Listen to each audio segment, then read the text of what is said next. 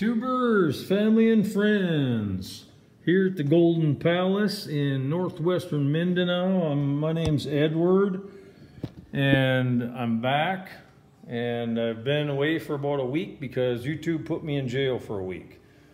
So I need to try to be more disciplined on what I'm saying because, again, we all know this. We don't have freedom of speech anymore. So you could say something, even though you said this most likely was not the case and you don't know, if you still say it, you could end up being demonetized or your channel shut down for good or getting a strike against you or whatever it is. So you really have to watch what you say if you want to keep staying on this platform. Anyway, I got an awesome subject for you today, and maybe it's going to be demonetized because it's an awesome video about Ronald Reagan and what he said at the United Nations in 1987 about aliens, okay? Aliens coming to Earth. Because a lot of you have heard in either conspiracy theories or whatever that we could get an alien invasion, you know, maybe it's a deception from the government, you know, CGI or something like that, or maybe it's those of you that believe in aliens, like I got people in my family that really believe in aliens and that we're going to someday see a first contact on the earth. I don't personally believe that. I believe what Bible scripture says, but Ronald Reagan, I voted for him when I first turned 18 in 1981 when he became president of the United States, and he had an alien UFO encounter. And I'm going to play this video from YouTube. I'm gonna hopefully not get demonetized or whatever, but it doesn't matter. The subject is what matters to me. So here we go. I'm going to show you guys the video and then have a small discussion about what we're up against here with what's going in current events with worldwide nuclear threat right now on the earth, from Russia, North Korea, China, whatever. So here we go. This is Ronald Reagan and Merced, California, September 19th, 1974. California Governor Ronald Reagan, along with his security detail, boards a Cessna aircraft bound for a fundraising event in Bakersfield. As the aircraft reaches an altitude of 35,000 feet, Governor Reagan is startled by a mysterious orb of light, which appears to be flying alongside his plane. Ronald Reagan was flying in an airplane and had an encounter with an unidentified flying object. He asked the pilot to follow it. They followed it for a period of time. Reagan is enthusiastic about this. When he lands, he says, "I just saw a UFO." He's not just being crazy. He saw the UFO. He knows exactly what it is.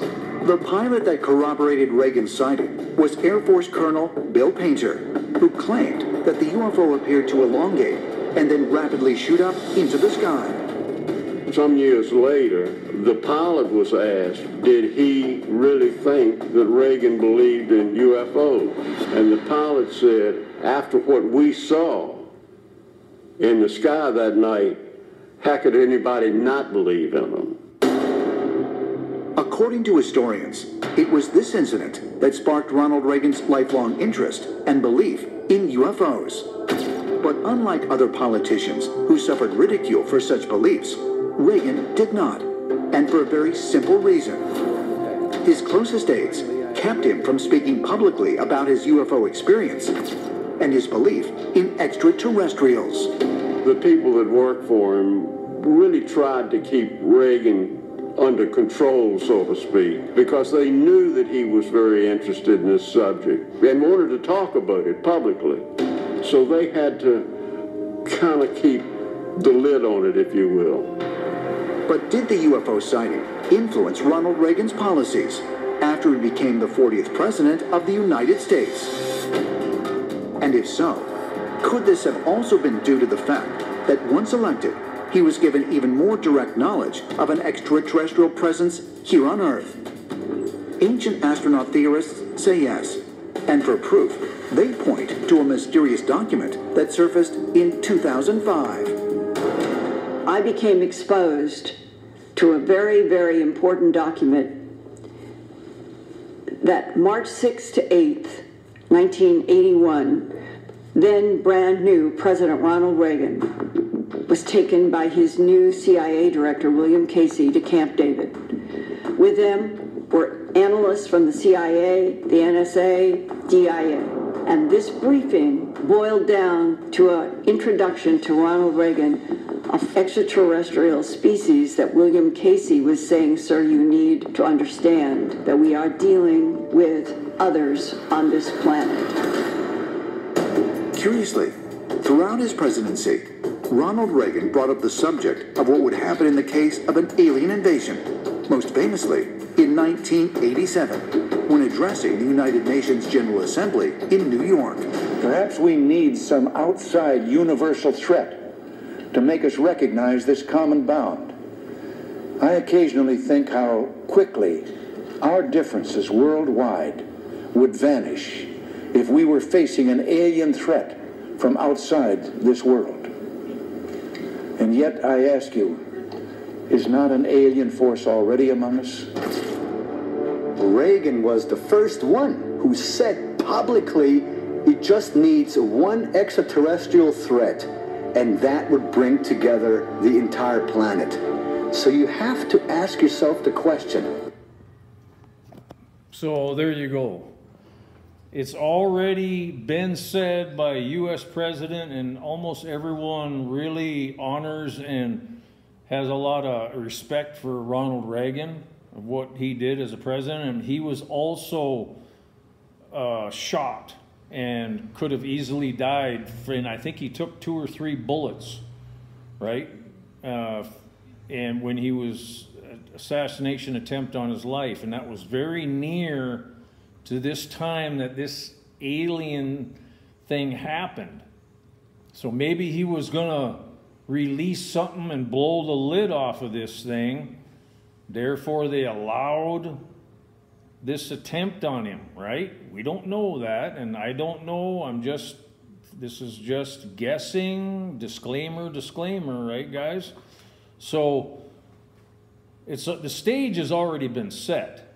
So if what I think is going to happen, this is what the Holy Spirit's been telling me and other prophets, that this 3 days of darkness will happen upon the earth, and it will be an act of God per Bible scripture. It's already happened in the book of Exodus in Egypt.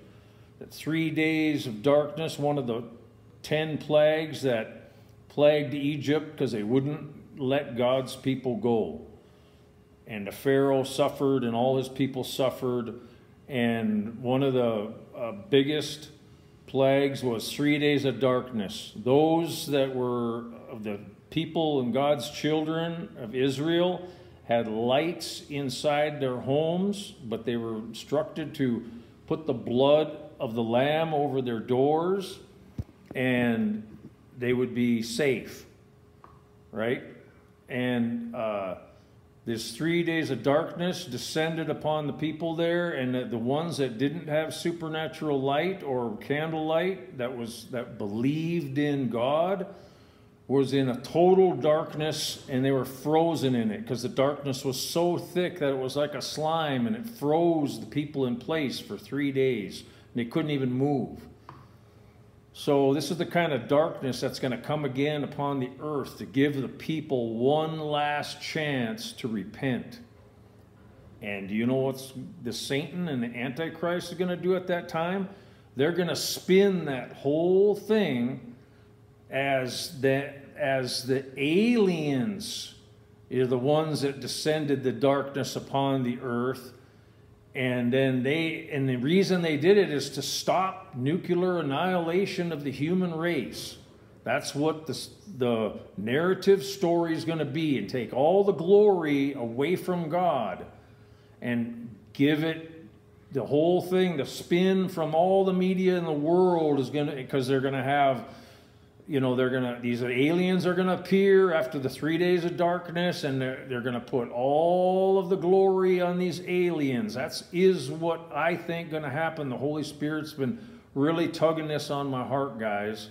And this 3 days of darkness is going to happen anywhere between now and the first month of the Hebrew calendar in 2025. And other prophets have already confirmed this, that during Passover time, 2025, because that's when 3 days of darkness descended upon Egypt back in the day, right? And it's so the same time period, Passover, which is like March 2025, this is what's going to happen. But it could be, God could change his mind on that, and his timing could be different, so it could happen. Be ready. Be spiritually ready. Be ready mentally, spiritually, physically. Be ready for it, because it's coming. Because the wrath of God is really bearing down upon the people of the earth, and he's going to give, his love is so great for the people, he's going to give one last chance to repent and turn to him.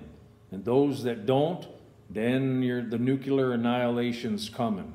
Because then the whole world was saying peace and safety. The aliens saved us from nuclear annihilation. And then shortly thereafter, the nuclear bombs are going to rain down upon especially the U.S. Now that's what the Holy Spirit has been leading me to think, and that's why I'm warning the people as a watchman throughout the world on this video to watch for. So let's go to the whiteboard real quick, guys. And so, will the aliens arrive to save humanity from nuclear annihilation? This is what Ronald Reagan thought, that if the whole world would unite, if aliens had a first contact on the earth and unite all nations, right?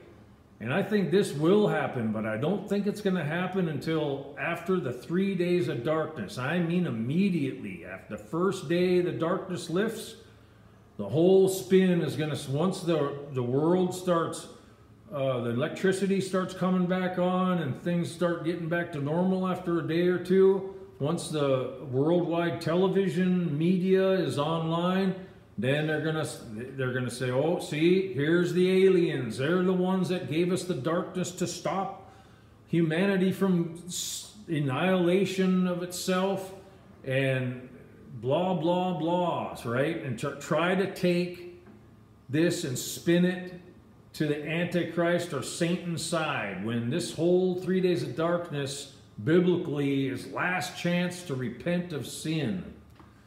And then shortly thereafter, you're going to get the nuclear annihilation, guys.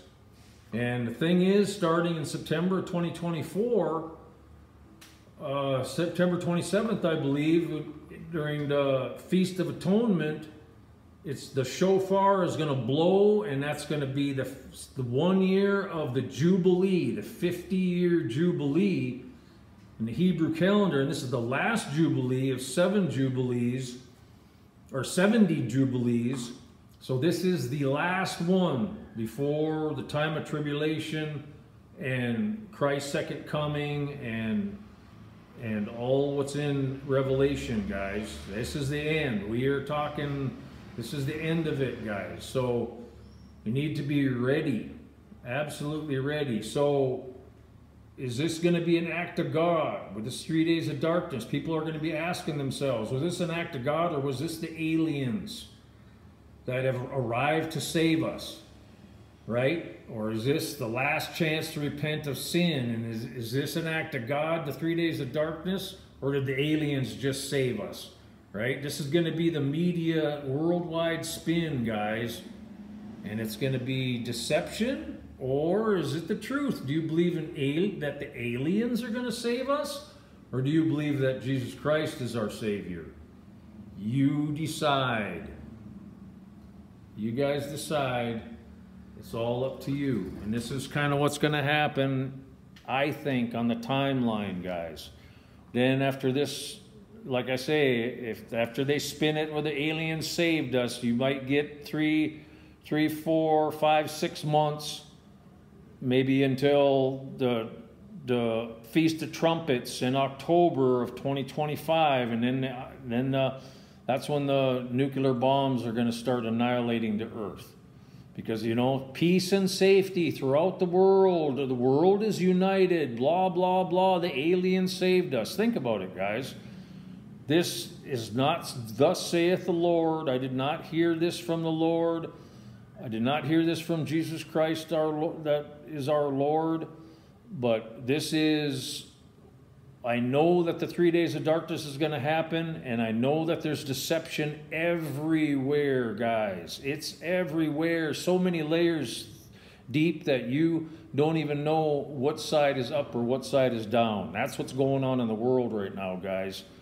So make your own decision. I love you all, and just really think about this and bring it to prayer, and ask the Holy Spirit what you think, what he thinks about this scenario, and just completely immerse yourself in the red letters of Jesus Christ's word in the Bible, guys, and immerse yourself in prayer and fasting, because that's what the Bible says to do. So I love you all so much. Why do I love you? Because Christ Jesus loves you, and he commanded every neighbor to love thy neighbor. Second highest commandment, guys. So I love you. Take care, and God bless you all. Amen.